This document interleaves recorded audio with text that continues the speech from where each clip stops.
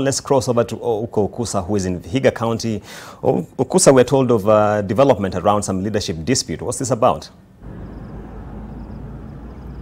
Well, Julian, actually, I've just heard you mention there that the topic of today is about retirement benefit schemes. And here in Nyangori, that is at the Pentecostal Assemblies Church in headquarters here in Nyangori, there's a dispute, and that dispute is revolving around a pastor's retirement benefit scheme, which is pitting the general superintendent, who is Patrick Lihanda, against the administrator of that scheme, known as Reverend Nathan Ondego. These two have been sort of embroiled in a dispute which has gone on for a long time, occasioning the courts, even the county commissioner, to step in. Yesterday there was a meeting at the county commissioner's boardroom, that is Madam Susan Waweru's office, where she moved in to stop a planned meeting by 130 overseers of this church, which was supposed to be held here, and that meeting has been stopped. And actually we have a lot of police presence here coming from all over the county, and in fact even the neighboring counties, we've seen a contingent of police coming in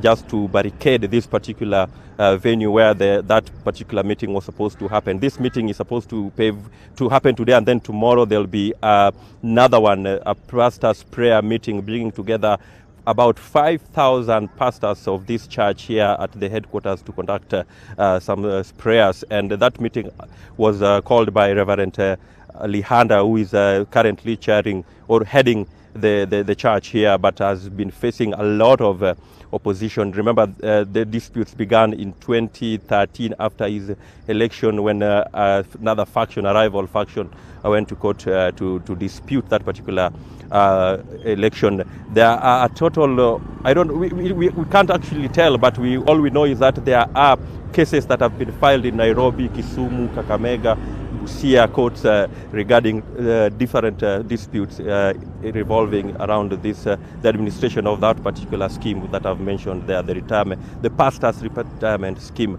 And that has occasioned a lot of rift here. Late last year, that is when the current General Lieutenant, that is Lihanda, who ascended to office, and since then he has not had a peace.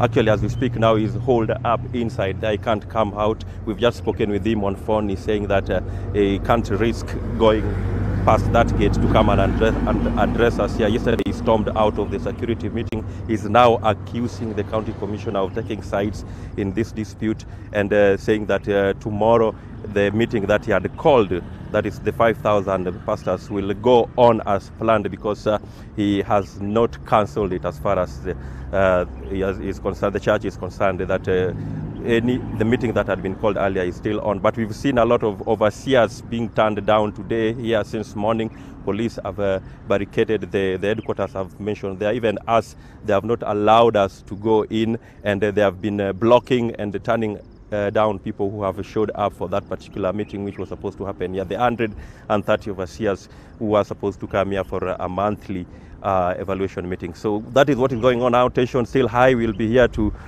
keep our viewers updated on what the developments are. Remember, a while back when there was an event here, one of the factions ferried goons from Kisumu, and it caused a lot of chaos. A pastor, a licensed gun holder, had to fire in the air just to save himself. So the county security team thinks that it is not proper to allow any meeting to happen here today as regards to those insecurity issues that have been witnessed here in the past. So we will